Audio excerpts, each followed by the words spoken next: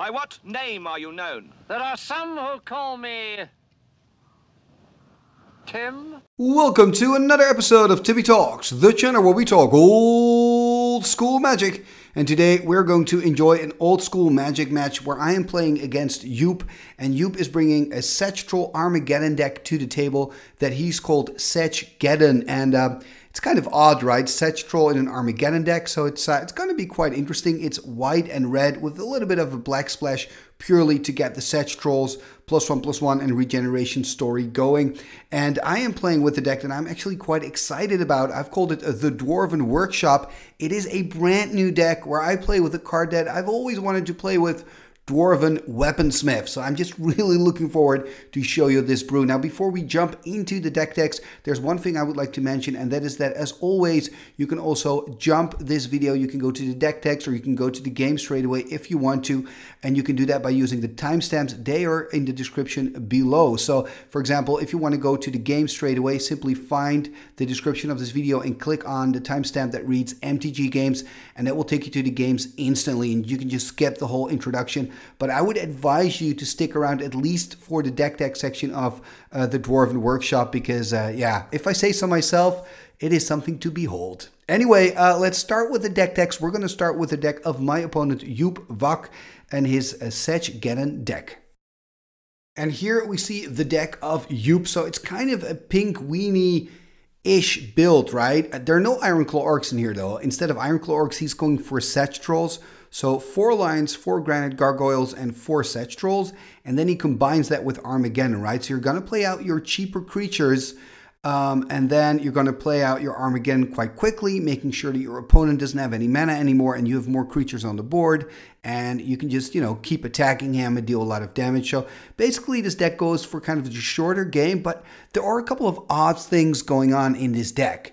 Because if you're going for this aggro plan, why then are you playing with 3 Jam-Day Tomes? Exactly 3 Jam-Day Tomes. So that's quite a lot, right? He's also playing with Felwar Stones, Soul Ring, and the moxen. Obviously, that goes together quite well with the Armageddons, but it seems to be a bit counterproductive playing with Armageddon to get rid of all the lands and then playing with 3 Jam-Day Tomes. Remember, Jam-Day Tome is fantastic, but it usually is played in a more control shell because it's 4 and tap for 1 card. So usually when you play a Jam-Day Tome, you're in it for the long run. So that's quite an interesting thing. So I'm really curious to see how that is going to work out. Also, we see 4 SedgeTrolls. Now, SedgeTroll, of course, is a good creature. It's a cheap creature. But with SedgeTroll is you need a black mana for it to become a 3/3 and to be able to regenerate it for that 1 black, right? Or else it's just a 2/2 creature for 3 that does nothing, which is not really good, okay? Then there are a lot better options. So it's quite an interesting combination. Now, it's not going to be a real problem for my opponent to find the black mana because he's playing with Scrubland and with Badlands. So those are both dual lands that have a black source. So in total, he's playing with 8 swamps, you could say. So 8 cards that are going to activate the SedgeTroll. Another thing with SedgeTroll is, and I think people that play SedgeTroll know this, is when are you going to play the SedgeTroll? Are you going to take the risk and play it with only 3 mana because then you won't have any mana open to regenerate it?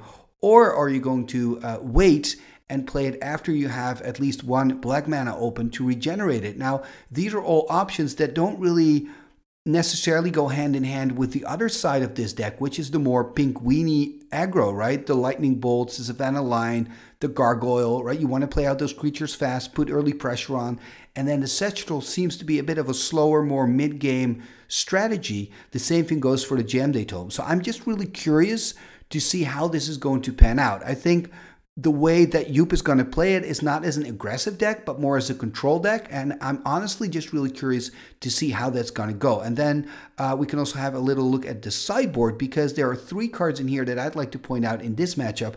And they're called the Mountain Yeti. So Mountain Yeti, 2 red and 2 for a 3/3 summon Yeti with Mountain Walk and protection from white. Now, the protection from white is not really going to be relevant in this matchup, although it is relevant in a lot of matchups because there are so many Swords to Plowshares going around in old school. So this card is quite good, and I think still a little bit underplayed in the sideboards.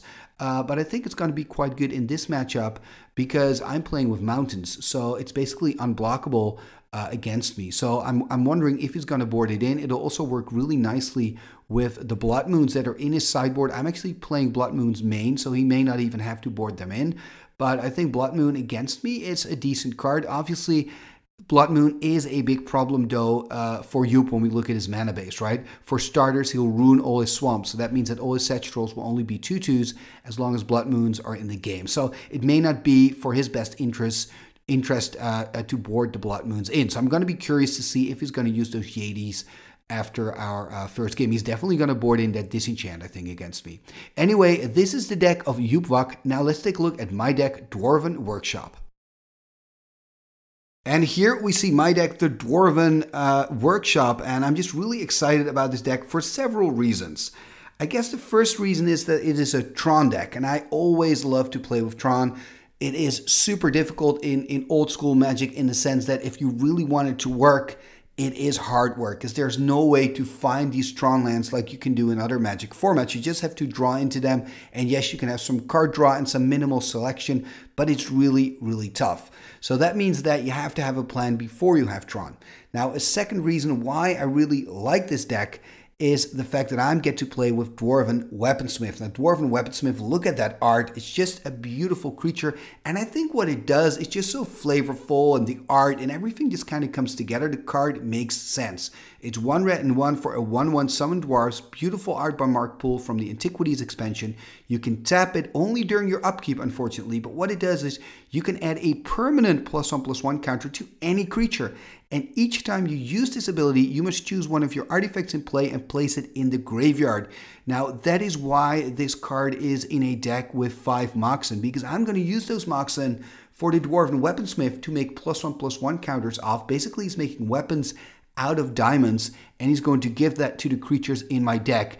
And of course, the creatures in my deck are particularly good with +1/+1 counters because I'm playing with Tetravus and Triskelion. Now for Triskelion, he can shoot 1/1 counters off to deal 1 damage to any target. So it's like giving him an extra bullet to shoot. So I just like that flavor, right? The Dwarven Weaponsmith gets a mox, changes that into an extra bullet, and gives that to the Triskelion. But there's even something cooler that he can do. He can change a mox into a 1/1 flyer because there is the creature Tetravus in this deck. So Tetravus, a 4/4 flyer from Antiquities, actually a 1/1 flyer that comes in with 3 +1/+1 counters, and during your upkeep, you can take +1/+1 counters off. How many you want, it doesn't matter, and you can also put them back on, by the way, but every time you take a counter off, it's turned into a 1/1 flying Tetravite. So you can have a scenario here where Dwarven Weaponsmith makes an artifact into a +1/+1 counter, puts it on the Tetravite, and then Tetravite can take it off and make it into a 1/1 flyer. I mean, that's just really cool, isn't it? So that is kind of my dream in this matchup, that I get to use the Weaponsmith, and I kind of get to show you how this works with the Triskelion and the Tetravus. Now, another really cool thing in here is that there's a Candelabra of Taunus in here, and there's a Mana Flare in here, right? Candelabra of Taunus, 1 to cast for this artifact, where X untap an X amount of lands. Now, if you can tap your lands for 2 mana or 3 mana because you've got Tron online, you can actually use 1 land to untap 2 lands, so you can kind of net extra mana. Now, this works really well with Mana Flare as well, because Mana Flare gives you an extra mana every time you tap a land, right? So that's why you also have decks like Candle Flare. You could say this is kind of like a Candle Flare light. Now, there's another really cool card that I'd like to discuss in this deck, and that's Taunus' Coffin. So Taunus' Coffin is a card from the Antiquities as well. You can pay 3 and tap it and put target creature in the coffin. Then it's considered exiled from play. But the cool thing is, while it's in the coffin, it's taking all the auras attached to it. It's taking all the counters. It's taking it with it. And then when you untap the coffin during your untap step, the creature in the coffin is coming back, so you can choose not to untap it. But if you do untap it, the creature in the coffin comes back into play tapped, but all the ETB triggers, they go off again. So that means when you've got a Tetravus in the coffin, when it comes back into play, it gets an additional 3 +1/+1 counters, and it doesn't lose any of the counters that it had when it went in the coffin. So Taunus' Coffin goes together really well with Triskelion, Tetravus, but also with Clockwork Avian, because I'm also playing a Clockwork Avian. So I'm just really pumped. I'm really excited for this deck. I haven't been so excited about a deck in a long while. This is going to be my second match with this deck. I don't have a victory yet, so I'm hoping it's going to happen against Joep Wak. I am a little bit nervous though about the Armageddons because this deck really needs mana. You know, I guess the silver lining is that I am playing with all the moxen and of course the Soul Ring, so I've got some other ways to get mana, but I really need my mana base here because as you can see, a lot of my cards are costing 4 mana or up, so I really need the mana. So you please don't play too many Armageddons, okay? Please just let me do my thing just for this once. Anyway, I guess it's time to go to the match and find out. Let's go to the Dwarven Workshop versus SedgeGeddon. Game number 1, here we go. So I'm sitting on the right with my Dwarven Workshop deck, and my opponent Joep Wak is sitting on the left with his Sedge Troll Armageddon deck. So white and red with some dual lands that also produce black mana to activate the Sedge Troll. Let's have a look here. Okay, this is my hand. Ooh, I've got Dwarven Weaponsmith and I got a Mox Ruby. I mean, the hand's not great, but I can play Dwarven Weaponsmith turn 1. Here's the hand of my opponent. There you go. Okay, Fireball. Okay, it's pretty good. Lightning Bolt. It's not a fast hand though, but it's okay. He's got a Granite Gargoyle there, 2/2 flyer for 3. That's pretty decent.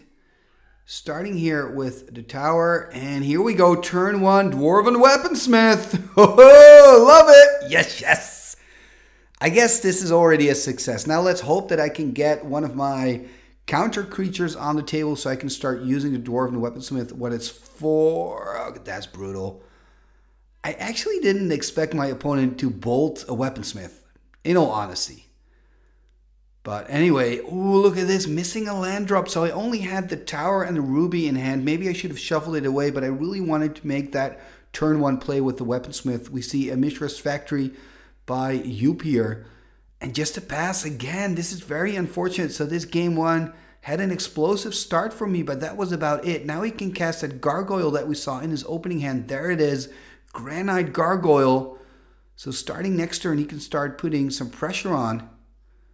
But I've got that bolt, I think, in hand, right? Okay, bolting the Gargoyle, cleaning up the mess a little bit, but I really need lands here. And again, a pass. This is painful. The only good thing here is that Joep hasn't found a disenchant yet to take care of my Mox Ruby. I think if he finds that, it's pretty much a game already. He's finding another land. There's a scrub land. Can he find a Sedge Troll? There is a Jam-Day Tome all the way there on the left. Okay, he's putting a little bit more on the screen here. So Jam-Day Tome, 4 and tap to draw a card and also 4 to cast. So starting next turn, he can get some card advantage in. Okay, finding a Mishra's Factory, tapping 3.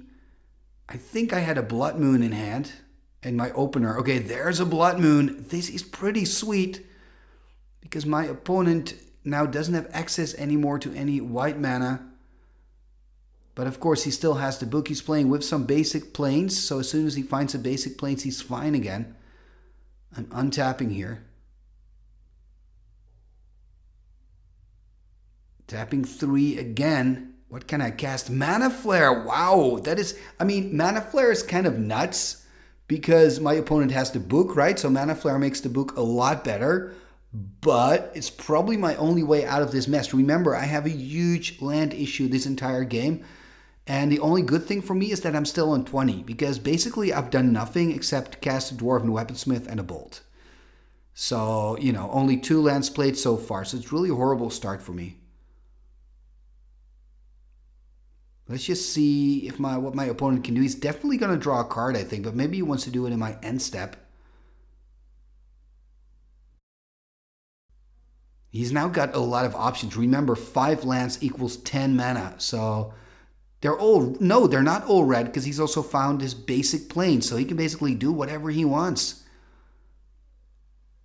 And, okay, playing a Granite Gargoyle. So that means he's got 1 red floating. Tapping some more mana to use the book.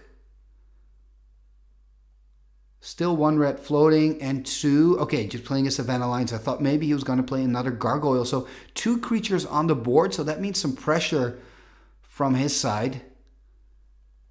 And hopefully I can find another land. That means 6 mana. 6 is a pretty important number for me because I'm playing Triskelion and Tetravus.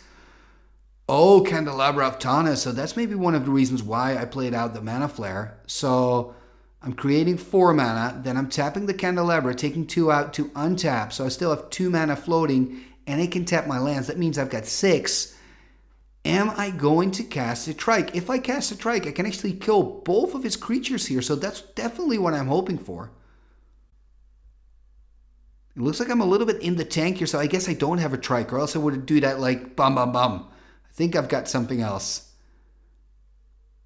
And what's coming right now? Okay, there's the Clockwork Avian. So Clockwork Avian is 5 to cast. It's an 0/4 creature that comes in the game with 4 +1/+0 counters. So it's actually a 4/4 creature. When I attack or when it blocks, it loses one of those counters. And in the upkeep, I can choose to tap it to put new counters on it.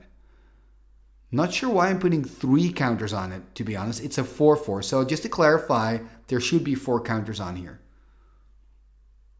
Maybe I'm thinking it's a 1/4 or something. Probably because I'm so used from the Trike and the Tetravus to just put 3 counters on. That's why I'm doing it. Ooh, there's the Swords to Plowshares. Does mean I'm gaining 4 lives. So I'm going to go up to 24, but he's probably going to attack me. So there's that life there. Ooh, he's going to bold me. Does that mean? That's not a good sign. Does he maybe have a Wheel of Fortune? Actually, that would be pretty cool. If he's got a wheel, he probably wants to wheel first before he attacks. Is that smart? I mean, I'm tapped out. Yeah, I think that's smart. If he's got a wheel, I would kind of play it out now.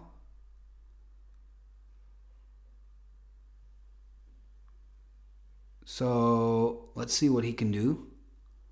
I was really hoping for a Triskelion. That would have been so good. Also because my opponent didn't have any red mana open to pump the toughness of the Gargoyle at the time. It was completely tapped out. But unfortunately for me, I couldn't find a Trike. I found that Avian instead, and that could quickly Swords to Plowshare.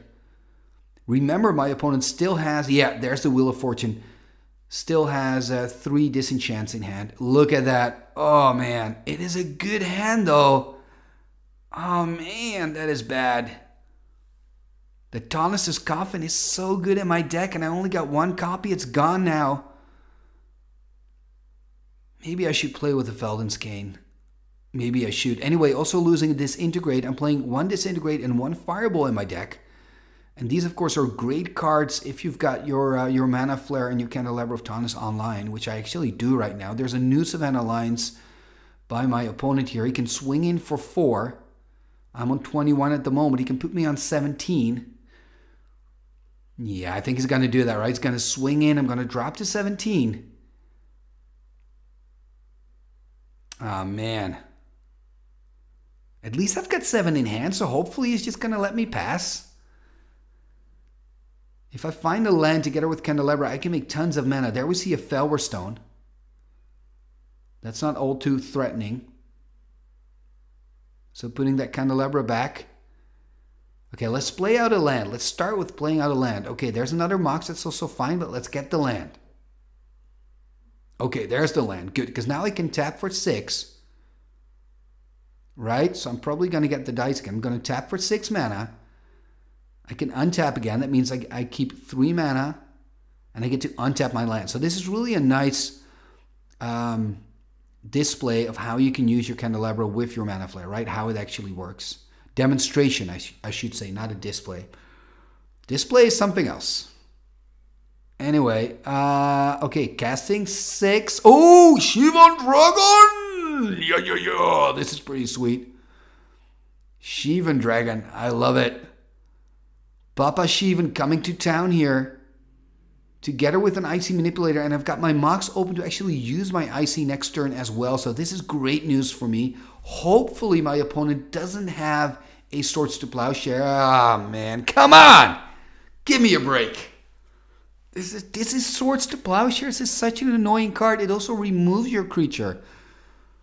I know I'm whining a little bit, but I was just so happy seeing this turn, putting, you know, a Shivan Dragon on board because I've got my Candelabra Mana Flare combination going. That is what you want to do in life, right? That is what you want to do. But Yeah, that's why Swords is just the best removal in the game. Quickly took care of that Shivan Dragon. And now let's see what my opponent can do. He still has the book, so he's got card advantage. He's got 3 creatures on the board. I can tap 1 at least with my Icy Manipulator. That's what I'm going to do right now. So I'm going to tap 1 of the creatures. The Gargoyle, going to take 4 points of damage. Going to go down to 18. I wonder if I took the life from the Shivan Dragon, by the way. I think I didn't. Because if I would have taken the life, I would have been up now still. Because I was on 21, I believe. So from 21 with 4 damage to 18, that's correct, is it? No, then I should have been on 17. I have no idea at this point. Anyway, I thought I was higher in life, and maybe I forgot to add the Shivan Dragon life. Anyway, my bad. Tapping 8 mana now.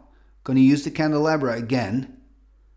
So that means I've got 4 mana left. Plus I can tap my Lance again. So I've got 12 mana at my disposal.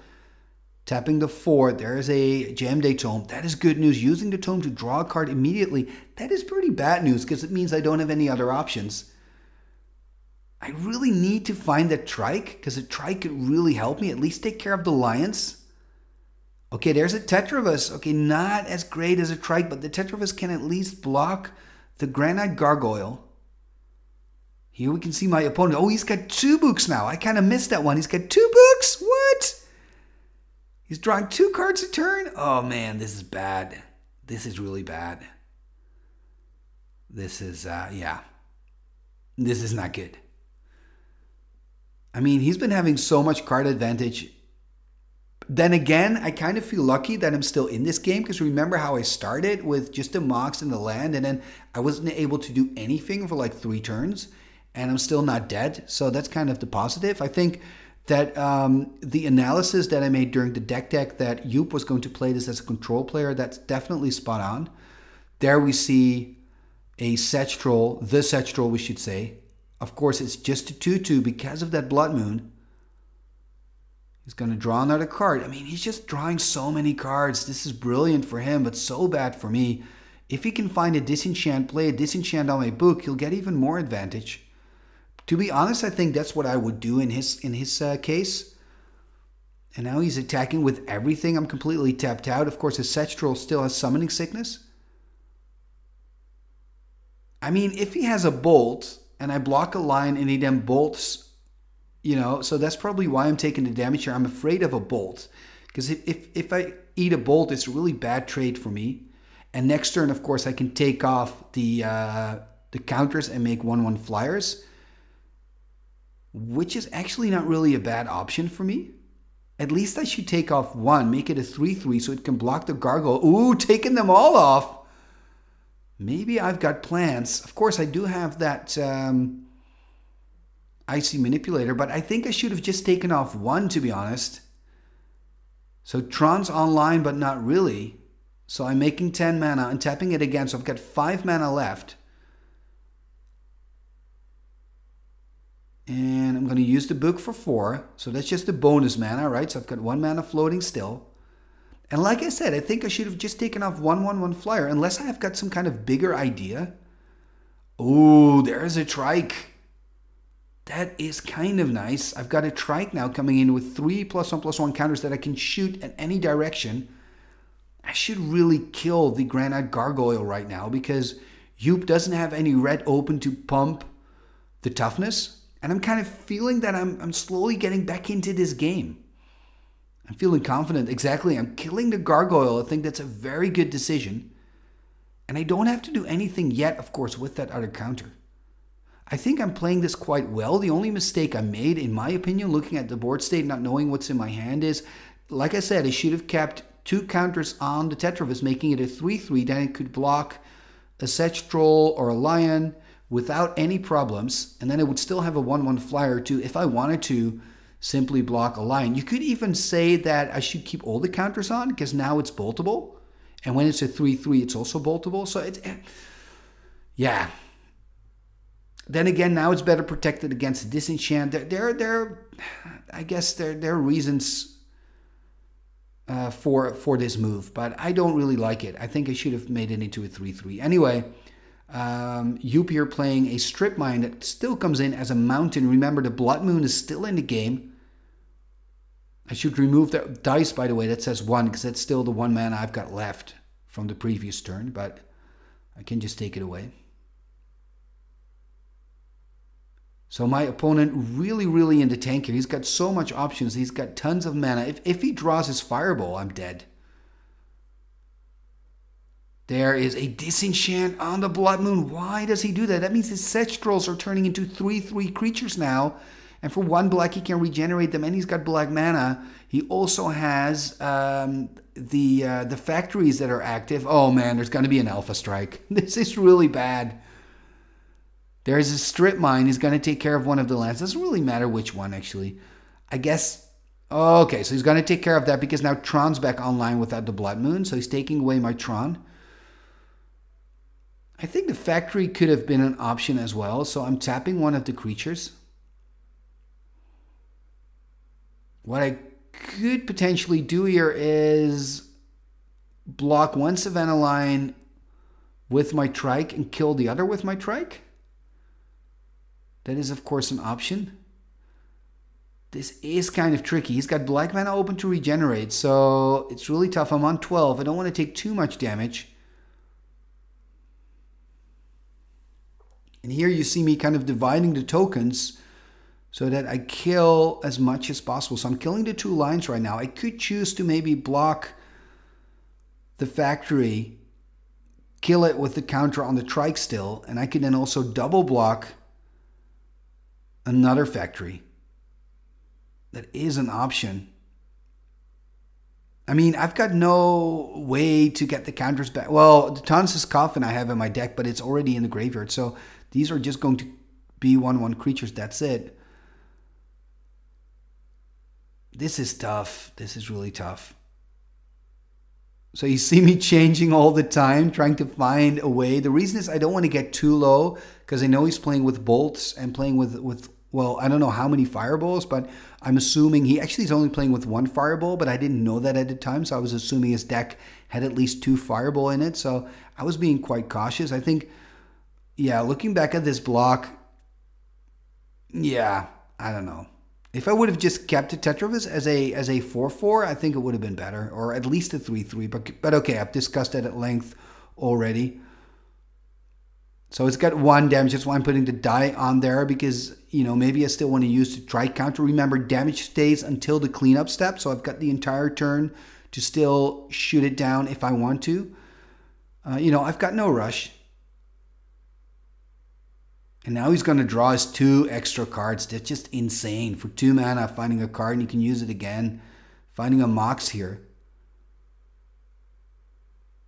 And here I'm pointing out at the factory. I completely forgot the Mishra's factory in that block, by the way, because I put it with my lands. That's a stupid mistake. And they were, of course, the factory was a mountain until that disenchant, and then it turned back into a factory.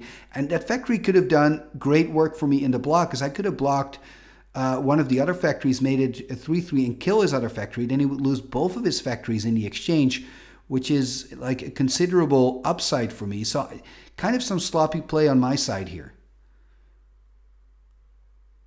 But anyway, I'm still on 10, so I've got some possibilities. My brother here is still playing, though, really in the tank, I think. Okay, there's the ping. So this is end step.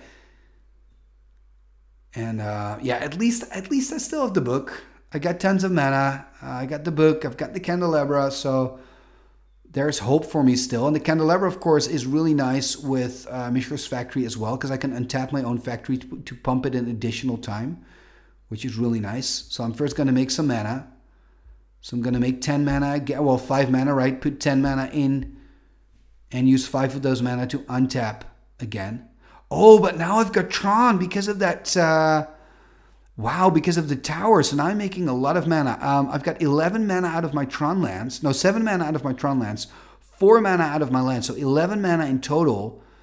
Then I'm going to untap 5 of those mana. I think this is not correct. Anyway, according to my calculation, I had 9 mana left. I don't think that's right, to be honest. I think I had 11 minus 5, 6 mana left. So I think I'm making a mistake here. Either way, it would have been more than enough. Playing a trike. So that, I mean, my deck is kind of working on full cylinders right now. But I'm still not there where I want to be. Tapping 4. Okay, there's a Blood Moon again. So my main reason to play this Blood Moon is so that the Sedge Trolls, I'm pointing that out now as well, just become 2/2 creatures without any regeneration. He doesn't have any black mana now. So it's really good for me. Attacking here with my 1 trike. I'm not sure if I like this. I guess I could do it because I'm not going to block on it anyway. Let's see what my opponent can do here. So, I mean, the problem now for me is that he still has both books. I am playing 3 Shatters main. So if I can find a Shatter, I can just take care of at least 1 book. And then we're even with the card draw. Because, I mean, he's drawing an extra card every turn. Finding a Plains.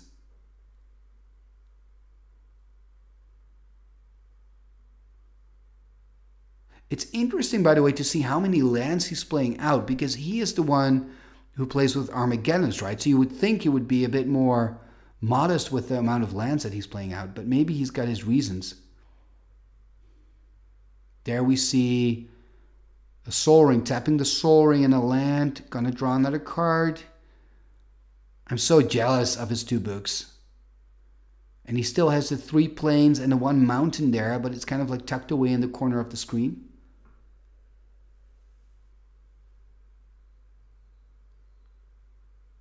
And he wants to attack tapping one of the trolls. I don't think he wants to attack with the other one, right? I mean, I can block, and then maybe if he bolts my trike in response, I can kill his other. I can kill his other troll, so I think it's not really good for him to attack at this point. And what's important for me is not to be tempted now to use my counters. Okay, I think he's passing turn. Okay, this is good news. Untapping, drawing for turn. I'm on 10. I mean, one of the problems here is that I've already lost so many good creatures.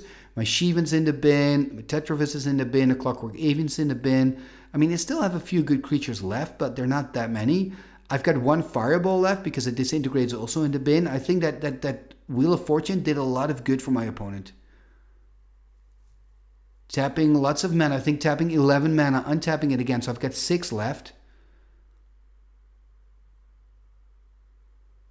And, okay, playing a Lightning Bolt. And I'm going to draw a card. Oh, of course, now I've got 10 because the Blood Moon's back. Okay, so it's not, so it makes sense what I'm counting, by the way. Man, this is a bit complicated. Attacking with both here. Dealing 5 points of damage. So he's going to drop to 14. So it's looking pretty good at the moment. I can just tap down his Sedge Troll next turn. Again, the only problem here are those 2 books. If he didn't have those 2 books, I would be way more confident, but the chance is so big that he's going to draw out of these problems. Killing the troll, I think this is unnecessary. This is unnecessary. This is not a good move. You can see that I'm playing this deck for the first time. You know, I'm making silly mistakes. Which is, I mean, we're just playing, just to clarify, we're just playing a friendly game, but I just don't want to make any mistakes. Look at that. Now he can, oh, he's playing a bolt on me, 7. Oh, that is painful. And if he's bolting directly on me, maybe he's got more bolts in hand. That is so interesting. There's a balance. Oh, that Sedge Troll was so bad. It was such a bad play. Mamma mia. Oh my goodness, what a bad play. Oh my goodness. Oh my, I think I gave away the game here with that Sedge Troll move. And why? I had an Icy, I could tap it down for days and days and days. In response of a disenchant, I could still kill it before the disenchant. You know, on my Blood Moon, there's no reason, you know. And this is why it's good that I look back at my own games to realize that I have a long way to go in this format. Anyway, let's see what my opponent's going to do. Is probably, okay, now he's got to put some lands away because he's got less land than me. That doesn't really matter though. He's probably going to draw from the book. And of course he's going to keep his basic lands. That makes sense.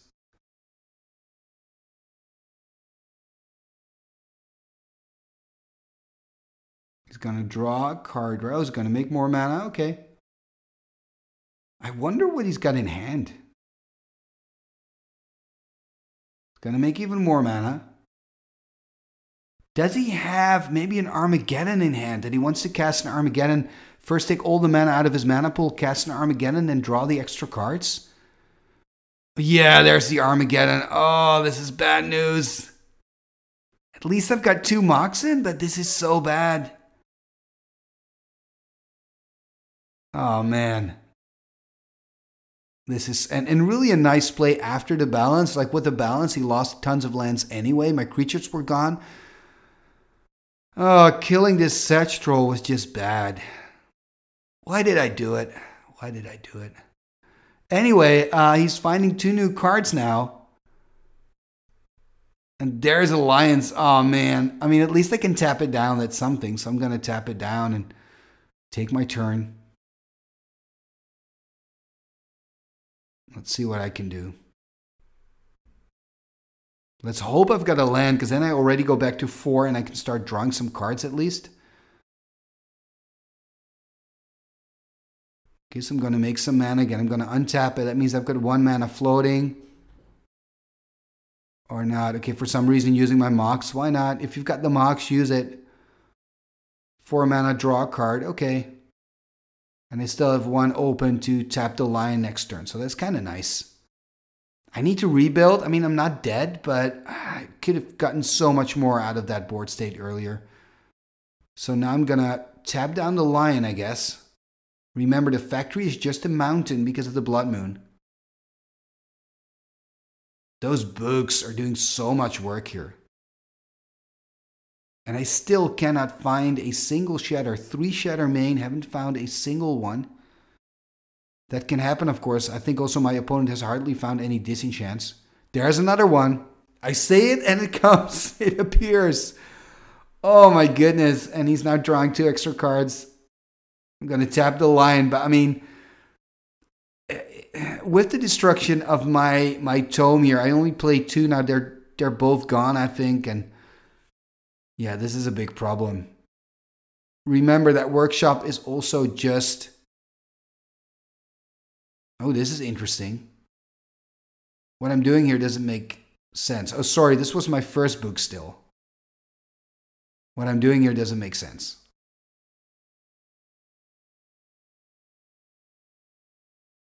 So, okay, so I've got 4 mana still, using 4 mana to play out the book.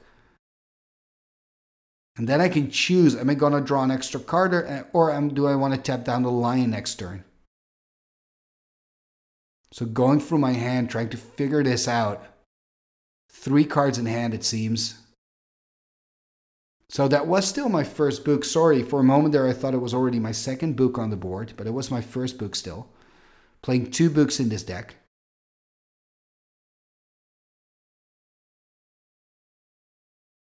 So I'm on 7. I mean, I think I should just take the 2 damage and draw a card instead, to be honest, because... Depends on what I've got in hand. Of course, maybe I already have a play next turn and I'd rather just save 2 points of damage. Sometimes it can make all the difference. There's a Granite Gargoyle. Okay, so now it's kind of interesting. If it can tap down the line, it means I've got an extra turn. Although if I'm on 5, yeah, I'm just going to take the damage here. Going to go to 5. Ooh, there's a disenchant. So I'm going to use the books at least I decided to keep the mana open to use the book one more time. That's good news instead of tapping down the line. So I'm on 5 now. Lost my second book. Tapping this for 6. And I can use the Candelabra to untap it again. So that means I've got 3 mana bonus. Oh man. The problem is I've played out 2 trikes already, so I only have 1 more trike in my entire deck. Taking off the 3. There's a Wheel of Fortune. That is kind of funny. Oh man, and this is risky because I'm on 5, but right now I'm like, okay, I just need to play towards my outs. You saw my hand, a Glass of Urza and 2 lands, so they were useless.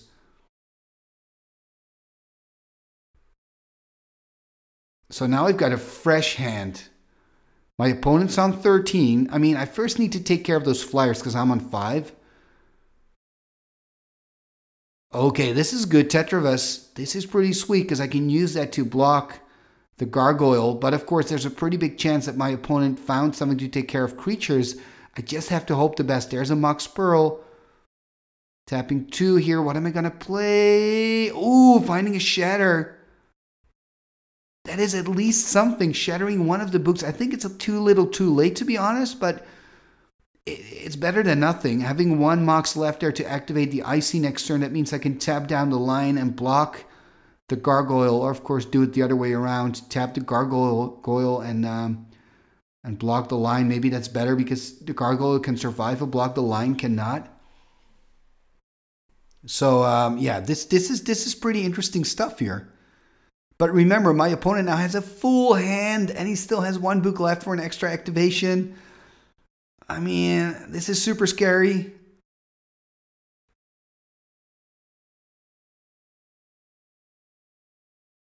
Let's find out. Let's see what he's going to do.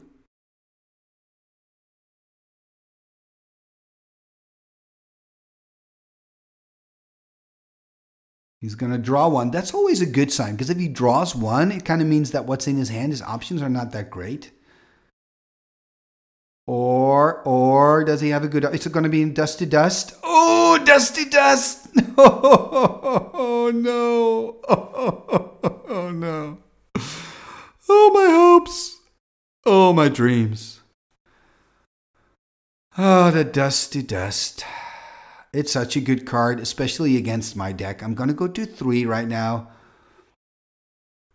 Dust to Dust has really killed me here. I've only got 1 turn left. I think what I need is a Fireball. If I've got a Fireball, I can actually kill him still.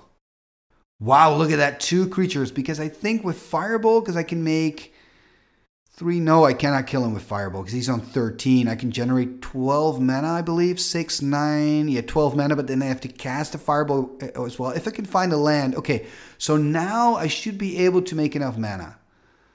So I'm going to tap everything. So that's 11 mana. Right? I'm going to untap.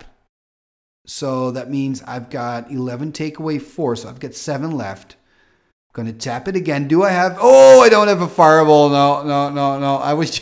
I was just making my opponent nervous there because I actually had enough mana to deal the damage needed for a huge Fireball, but I didn't have it. And man, what an interesting game 1. And I've learned so much. And I can just advise everybody to record their games every once in a while and look back at them because it's super interesting. Anyway, this is just game 1. We're going to sideboard and we'll catch back up with you in game number 2. Game number 2, here we go. So I'm 1 game down, but I'm on the play at least. And let's have a look. Ooh, Mountain Yeti there on the hand. So that's what he boarded in from the sideboard. Ooh, and a Mishra's Factory, but that's his only land though. I wonder if he's going to keep it. No, he's going to shuffle it away. Makes sense. Only that 1 factory. The rest of the hand was pretty solid. Also that Dust to Dust there. They did such a great job in game 1. So he's going to shuffle back up again. I wonder if I'm going to keep my hand. I think I am. Hopefully I'm still going to show it to the camera so we kind of have an idea what's in my opener. So he's drawing 7 London Mulligan rules, so he needs to put 1 back if he wants to keep this. Okay, so he's going to keep. I'm getting my hand. I'm going to show my cards here. Ooh, that's Chaos Orb, I think. Oh, a Mox again and a Dwarven Weaponsmith. So I got Dwarven Weaponsmith turn 1 again. But I have to say the hand is looking pretty weak. Ooh, Soul Ring. That is good. Mountain Yeti. And also what I really like here is that Wheel of Fortune, because he's down a land, okay, but he can quickly dump his hand and then cast Wheel of Fortune. That's actually pretty good. And here we have my opener again now with the Dwarven Weaponsmith turn 1. It's what I do, baby. There is a Soul Ring turn 1 from Joep here. So next turn, no, Mountain Yeti is 5 mana. So he's got to wait one more turn. Gonna swing in for 1 here, playing a Mountain. Probably gonna pass turn. Although I could play out my Chaos Orb. Probably gonna play Chaos Orb. Am I gonna flip it? Oh, of course I can flip it on the Soul Ring. That's exactly what I'm gonna do. Want to slow my opponent down here. So let's see if this is gonna be a hit. Yep, that's a hit. Pretty good flip if I say so myself. Soul Ring is a goner. So I want to slow my opponent down. Hopefully I can draw into something. Remember, my entire hand was just mana sources, except for the Weaponsmith and the Chaos Orb. So attacking again, finding a Mishra's Factory. That's not too bad. Can turn that sideways. And what are we gonna do? Ooh, there's a Sedge Troll. That's actually a 3/3 now because he has access to Badlands. That is bad news for me. I mean, he is taking a risk here because he doesn't keep a black open to regenerate. So if I have a lightning bolt, I can take care of it. Unfortunately, I don't. So that's pretty bad news. Finding another Badlands. And oh, there's the Mountain Yeti. So Mountain Yeti is 4 to cast. Sorry, not 5. I think I said 5 earlier, but it's 4. 2 red and 2 for a 3/3 with Mountain Walk and protection from red. Tapping 6. Am I gonna find... Ooh, Shivan Dragon. That is sweet. Somewhere I was hoping for a Trike, but Shivan is even better. I can start attacking big time. That is pretty cool. Yeah, pointing out the Shivan. Really looking forward. Hopefully my opponent doesn't have a Swords to Plowshares. He's got a white source now. Well, he already had actually because there's a plateau there on the battlefield as well. And he's going to attack with both creatures. Am I going to block? That's the question. I am not. I'm just going to take the damage. Don't want to take the risk of running into a lightning bolt and lose my Shivan Dragon. Am I now going to use my Dwarven Weaponsmith? I think I should. Yeah, I'm going to sack the Mox. Oh, yeah. Oh, yeah. So what happens now? +1/+1 counter on my Shivan Dragon. It is now a 6/6, ladies and gentlemen. This is the Weaponsmith in action. I can attack with my factory as well, and I can deal some serious damage. The problem is I'm taking 6 damage back as well. That's a big problem, but I can deal more damage in a 6. Gonna attack, gonna pump it to 9, dealing 9. Oh, no, just dealing 8 points of damage. So I'm on 14. Now my opponent's down to 10. What am I gonna do? What else can I do? I mean, a Blood Moon would be nice right now because it's gonna take at least a Sedge Troll kind of offline. But I'm doing nothing so far. Maybe a Bolt on the Yeti would be really sweet. And I really hope that my Shivan is going to survive here. There is a Strip Mine. So he's on 10. Ooh, he's going to do something. He's going to cast a Wheel of Fortune. In response, do I have a Bolt here? Yes, bolting the Yeti. That is actually pretty good. Discarding a land and drawing 7 new. The problem here is, and of course this is why Joep is playing it, he wants his swords. He needs to kill my Shivan. And there's a pretty big chance that he'll find the 1 white to kill the Shivan here. Yeah, there we go. Yeah, that was to be expected. At least I got to swing in once. I'm gaining 6 life from it, going back up to 20. That's something. And it was really, really cool to use my Dwarven Weaponsmith and make it into a 6/6 flyer. And he's passing turn, so I'm going to untap here. Going through the motion. I don't have Tron yet because I've got 2 mines and a tower. Going back to my hand though, no, just playing the mine. Don't have a power plant. I wonder what I can do. I mean, I can't really attack here. There's a 3/3 Sedge. Ooh, tapping 4. Is there maybe... Ooh, there's an Icy. Tapping down the Sedge. Quite aggressive here. I'm going to swing in for 3, so I'm going to try to put him on 7. Does he have a disenchant or anything else? No, he does not, so he's going to go to 7. I mean, it makes sense. I'm on 20, so I can take a hit. There's a disenchant on the Icy Manipulator. I am so close right now. I can smell the victory. If he's got an Armageddon, though, that would be really bad for me right now. So we'll just have to wait and see. Oh, he's tapping 6. Okay, what's he going to cast? Oh, Armageddon. Oh, this is so bad. This is so bad. Oh, man. This is such a well-timed Armageddon. And another Sedge because he still had mana floating from that Armageddon there. You know, he tapped all his lands first, so he's in his main phase, used 4 lands of that to cast Armageddon. And yeah, I'm asking about it, but he had more than enough. And, okay, at least finding a land. Candelabra of Ton is nice with 1 land. That's ideal. That's perfect. At least what I can do is I can make a counter out of the Candelabra. Out of the Candlestick, I can make a weapon. There's the attack. At least there's still 2/2s, so it's not too bad. Going to drop to 16. And it looks like he's going to pass here. Or not. It's a bit unclear. Okay, so he's going to pass. So I'm actually going to sack my Candlestick to make my Dwarf a 2/2. That's funny. Have you ever seen that happen? This is a first for me, but I have to say it's such a joy to play with the Weaponsmith. It's such an epic card. I just really, really love the art. I love what it does.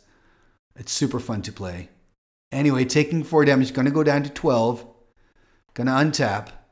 I remember this. I think I've got a lot of burn in hand, and what I need is a red source. If I can find a red source, I can create some havoc, but I need a red source though. That is the problem. Attacking again, so I'm going to block 1 Sedge. I'm going to go down to 10. Oh, there's a gargoyle. Oh, this is really bad. I need a red source. I think I've got a bolt and maybe a chain lightning in hand. I remember boarding in 2 chain lightnings. I've got 2 chains in the sideboard. I don't play the main. I also have 2 mazes in the sideboard. Wow, going to go to 6. I didn't board in the mazes, by the way, because I'm playing against... Okay, there's a soaring. There's nothing. I need red mana. But what I wanted to say is I didn't board in the mazes because I'm playing against Armageddons. There's a disenchant. So I figured I'm just going to board in the chain lightnings because they're quite good because there are a lot of like smaller creatures in the deck of Joep. And you can see 1 chain lightning here would be quite good. Although it's too late now. I'm on 2. There's nothing I can do. No red source. Okay, sharing my hand here. Look at this. Bolt, bolt, chain, bolt. My God, I had enough burn to kill him, but I just didn't have the red mana. Ho ho! Okay, there was a ruby, but it's too little too late. Man, I was so close. That means it's a 2-0. Joep, you've won this, but don't worry, you don't have to click away because we played a 3rd match. And you know what? I'm going to show you, a 3rd game, and I'm going to show you that game. And it's too bad, though, because I felt in both games that I was quite close to the victory. Of course, Joep, well done, man. All the kudos to you. That Armageddon was timed perfectly. But I'm just going to shuffle up and hope for the best in game number 3. Game number 3, here we go. So I've already lost this one, but hopefully I can make it better. Or I mean, I can at least win 1 game. There's Chaos Orb. I see, looking pretty good. Not too many lands, no moxen as well, so... There's the hand of my opponent, Joep, again. Ooh, again, only a factory is only mana source. I mean, there's a Felwar Stone, but yeah, I would shuffle this away as well. So again, he's got to take a mulligan. I mean, he's on the draw, so I always find it kind of easier to take a mull when I'm on the draw. Maybe that shouldn't influence me too much, but I notice that I personally am more tempted to take a mulligan when I'm on the draw. Because you know you're at least going to draw a card back. So he's going to look at 7 again. Let's hope for Joep that it's good enough to keep now. Because you don't want to go down that road of mulling again. Ooh, he's got a mulligan though. Oh, that is painful. So he's got to go down to 5 cards. Wow. So we haven't even started, but already it's looking pretty good for me because he's got to go down to 5. And, you know, you just want to play a game where you both have a good hand and you can just both keep and play. That's most fun. It's not fun when your opponent has to go down to 5. Then again, it's a nice challenge for him. Maybe he can keep a hand with the Wheel of Fortune in it. We've seen a lot of Wheel of Fortunes in this match thus far. So he's going to put 2 on the bottom. He's going to keep. And that means we're going to start. I'm starting here with the Mox Pearl. Oh, I did have a Mox. Okay. Starting with Chaos Orb turn 1. Interesting choice to play it out at turn 1. I'm kind of giving my opponent a window to destroy it. So he's playing his Plateau. I wonder if I'm going to flip on the Plateau. No, I'm going to use a Strip Mine. That is even better. That means I can kind of focus on his mana base. Passing the turn here. I wanted to say without playing a land, but of course the Strip Mine was a land drop. And playing an Urza's Mine. Am I going to flip here? Now he's showing his hand. Oh, that's actually pretty decent. He's got that Soul Ring. I'm going to flip, assuming that he doesn't have a lot of lands because he kept a 5-hander. But, I mean, it's not too bad here for my opponent. He can play the land, tap it, play Soul Ring, next turn play Gargoyle. There's a Shatter, though. So I'm really trying to attack his mana base. Playing a Mox, tapping 4. Okay, playing an Icy. So with that Icy, I can start tapping down his lands as well. Really trying to slow him down. He's playing another Plateau. So now I can start tapping down another mana source. Playing a Candelabra, tapping down his Plateau and passing turn. There is another land here for my opponent. So despite the Strip Mine, Chaos Orb, and Shatter all on mana sources, he's actually doing quite well. And I'm not tapping down his factory, tapping down a land instead, probably because I've got a Shatter in hand. So I'm trying to kind of tempt him into attacking for 2 here. He's not doing it though. And tapping 5, will we see there is a Clockwork Avian, the 4/4 flyer from Antiquities. Ooh, met by a quick Swords to Plowshare, so I'm going to go up to 24. And now he has the space to cast a Gargoyle that he's had in hand for longer. Finding another Mox. So now I've got 6 mana. Can I find a Tetravus or a Triskelion? Fireball for 2 here. Really want to take care of that flyer. Passing turn, tapping down the Plateau. And I mean, it's kind of interesting. Like, I'm able to control the situation, but then again, my opponent is also in a pretty decent state. I have a small card advantage because he, of course, started with just 5 cards in hand after the double mulligan. And now he can just untap, only have that one Icy to tap down the Gargoyle. So it looks like he's going to animate the factories, or at least one. Both of the factories, he's going to attack with both. I'm going to play a Shatter on one of them. Going to take 2 damage. Going to go to 22. After taking those lives earlier from the Clockwork Avian. Look at that. We're playing quite fast here. Killing the Gargoyle on the spot. Tapping down a land of his again. So I'm really trying to make it hard for him to cast anything right now. I'm really trying to be the control player here, taking care of the lance, stepping down the lance. There's a bolt, so dealing 1 damage, of course. That's too bad. And now I'm in top decking mode. And okay, finding... Oh, just too late. Just too late. That is unfortunate. That is really, really unfortunate. Tapping down a land again, so he can at least swing in for 2 if he wants to. And that's what he does. So I'm going to go to 20. I'm going to untap.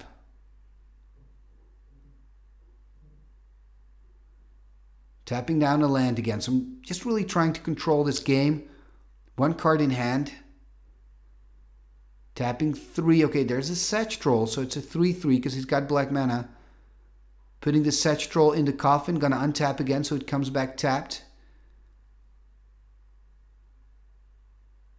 Looks like I've got something or not. Okay, now I've got Tron. Tapping 6. Gonna play a Tetravus. That is pretty good news. I can now put the Tetravus in the coffin. Oh, I'm not discovering I'm not discovering my my Candelabra of Tanis. So I'm making basically 9 mana, and then I can use 4 to untap. So I've got 5 left, and then I can, use 5 mana and 1 to cast the Tetravus. Yeah, I can do that. It doesn't change much because I've got no cards in hand, so not really anything to do with all that extra mana, but it's still kind of nice. It's pretty cool to see Candelabra doing so much work in this match.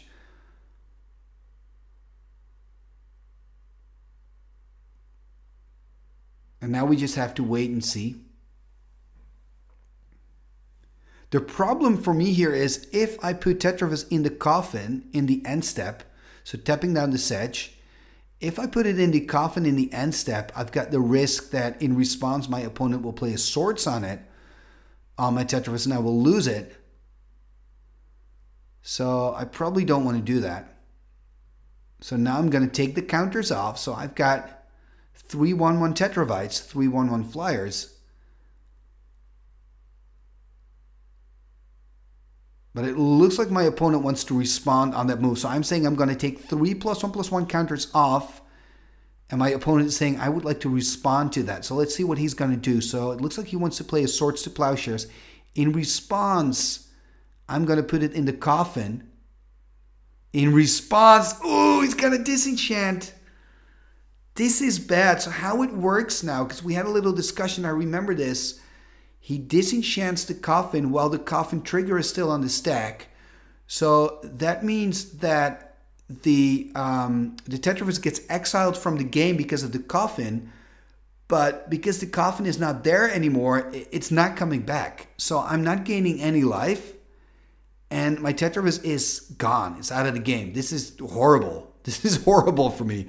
I mean, the only good news is here, it's 2 cards for 2 cards, but it's super bad because, you know, Tanis's Coffin is like an all-star card in my deck. Oh, man. Anyway, making some mana again, it seems. And I'm going to cast something. Okay, it's a book. That is pretty decent. Drawing a card. That's pretty good.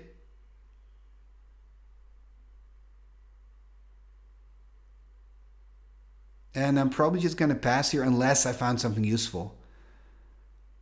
But it's just really bad. Losing that Tanis's Coffin, I think very well played by my opponent here. Really knowing what he was doing. He really waited for me to activate the Coffin. Oh, this is bad. Armageddon! Man, Armageddon is good against my deck.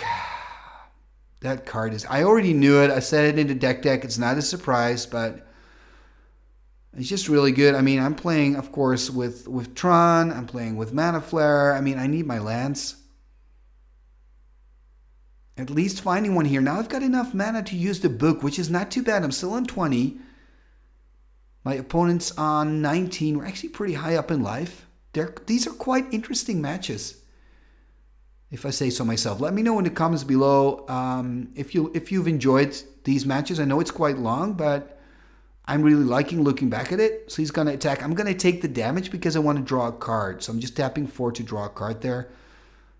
So basically, I'm paying 3 life to draw a card. That's how I'm looking at it. I'm still pretty high up in my life total. So going to use it again, trying to find a land for a land drop potentially. I mean, remember, my deck needs kind of 6 to kind of play out the bigger creatures. The Tetravus and the Trikes. At least 5, then I get access to Clockwork Avian. I haven't seen a Dwarven Weaponsmith, by the way, in this last game. And more damage is dealt. I'm dropping to 14. Again, I'm going to draw a card. Problem is, I cannot keep doing this because I probably have a handful of red cards, right? Going to drop to 11.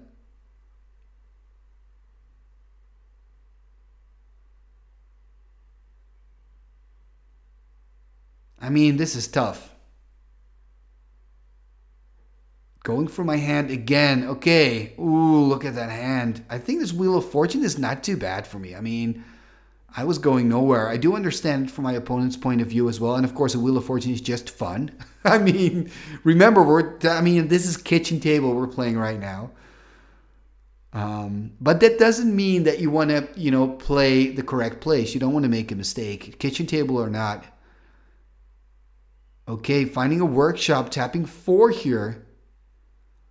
Casting another Icy. That's actually pretty good. I can start tapping down his land. So I guess I'm going to tap down his red source, I think. That's probably the best.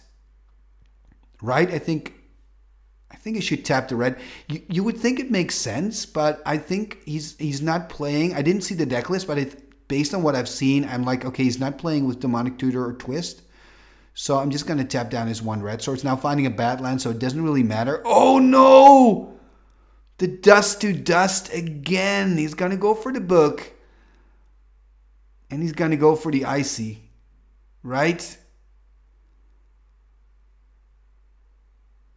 No, he's going to go for the Candelabra. Okay, so at least that's something. But with the Candelabra, of course, he knows I can use that workshop twice and I can start casting my bigger creatures. Oh, man. I mean, he knows that, yes, an Icy is good, but it's only defense. So, where the Gemde Tome and potentially the Candelabra can make sure that I can play creatures or draw into creatures that make me win the game. The problem is that, again, I've hardly dealt any damage here. I'm on 11. He's on 19.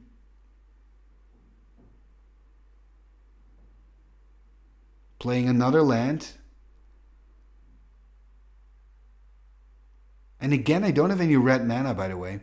Tapping down the Sedge, he's playing the Mountain Yeti.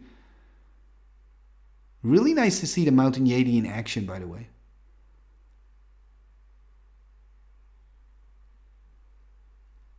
Yeah, this is tough, because now what I'm going to do now is just tapping down the creatures, that's it. Okay, finding a Mox Ruby. At least I'm finding my moxen. What I need right now is a big beefy creature like a Trike and a Dwarven Weaponsmith. That would be kind of sweet. And I can start turn those moxen into counters on the Trike to start shooting his creatures. That would be awesome if I could do that. If I could show that here in game number 3, that would kind of be the dream. Although I have to admit, I've done some pretty cool plays already looking back at this match. And look at that, I'm actually tapping down a land. That is interesting. Why am I doing that? I wonder why. I think it would make more sense just tap down the creatures at this point. I mean, I'm on 11 already.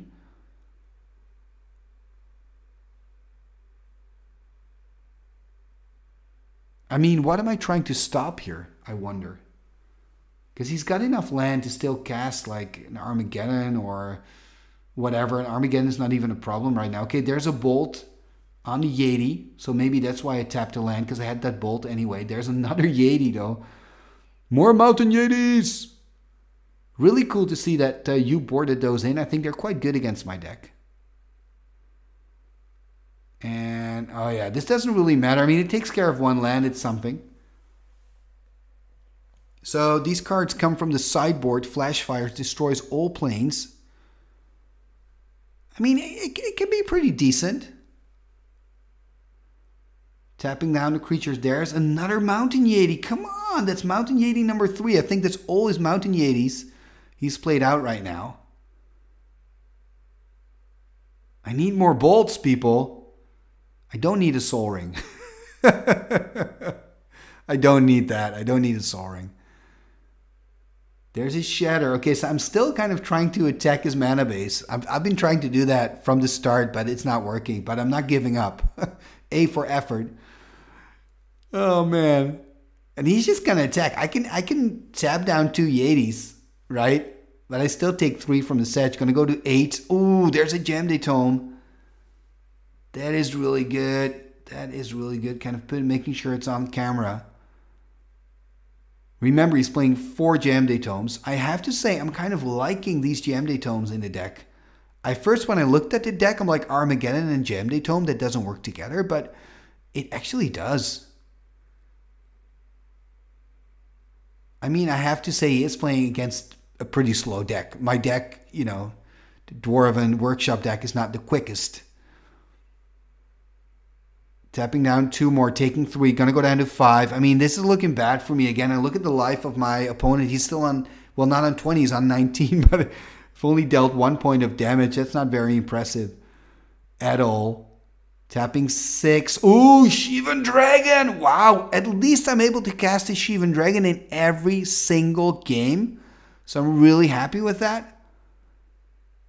And he doesn't have any white mana to play a Swords on it. This is actually quite interesting. I can tap down the Sedge, tap down the Mountain Yeti, or actually I should tap down the 2 Mountain Yetis because they've got Mountain Walk and then it can block the Sedge. I mean, and then if he's got the Bolt, okay, I lose the Shivan, but I mean, I'm on 5. I cannot take 3 damage. I don't have Tron yet, by the way. Those are 2 power plants and a tower, so I need a mine still. There's a Felwar Stone. Interesting that he chooses to play a Felwar Stone. Another Felwar Stone, because you would think maybe he would choose just to draw another card from the Gem de Tome. Then again, he knows if he attacks. Is he not even gonna... Ooh, I'm a little bit surprised that he's not even attacking. I would have expected him to attack just to bluff. You know, I would block, he could regenerate. Yeah, he's doing that. So I'm blocking, he's regenerating. Yeah, that makes sense.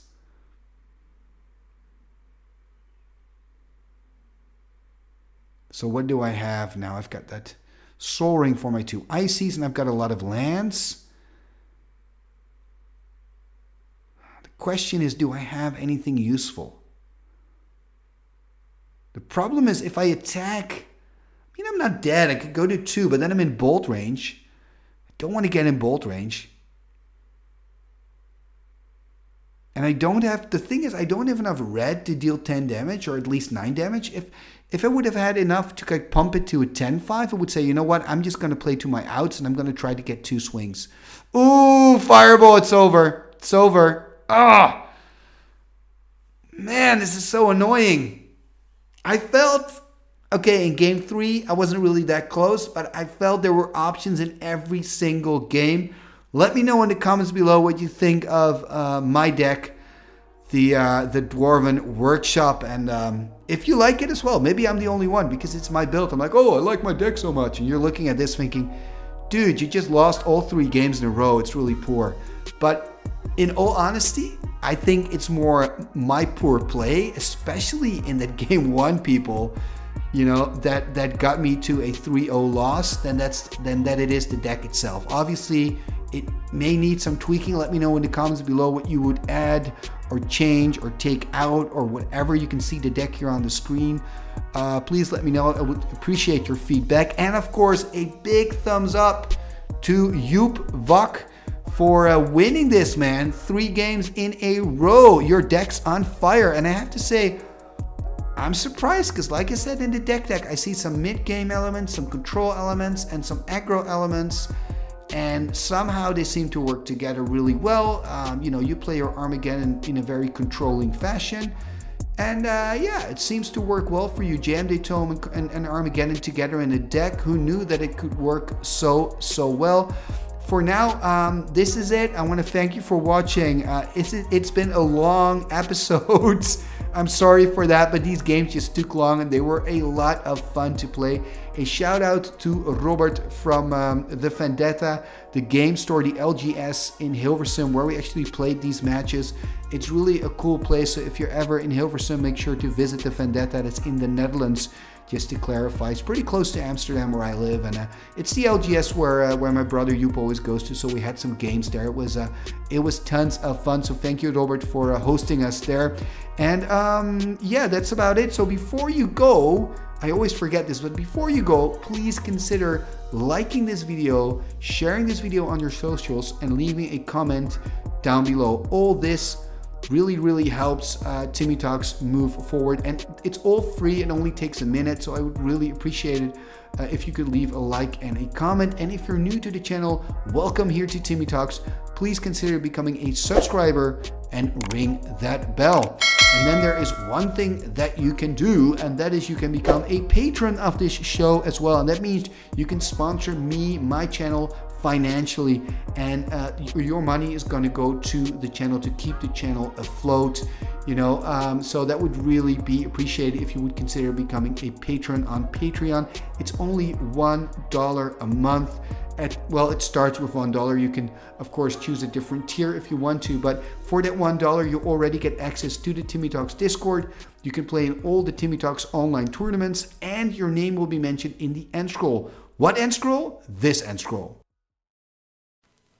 What shall we do with the drunken sailor? What shall we do with the drunken sailor? What shall we do with the drunken sailor? Early in the morning, way hey and up she rises, way hey and up she rises, way hey and up she rises. Early in the morning, putting in the longboat until he's sober, putting in the longboat until he's sober, putting in the longboat until he's sober. Early in the morning, way hey and up she rises, way hey and up she rises. She rises early in the morning. Pull out the plug and wet him all over. Pull out the plug and wet him all over. Pull out the plug and wet him all over. Early in the morning. Way hey up she rises. Way hey up she rises. Way hey up she rises early in the morning. What shall we do with the drunken sailor? What shall we do with the drunken sailor? Put him in the scoundrel, put him in the scoundrel, put him in the scoundrel, put him in the scoundrel, put him in the scoundrel, put him in the scoundrel. Early in the morning. Igitus figitus somber kazee.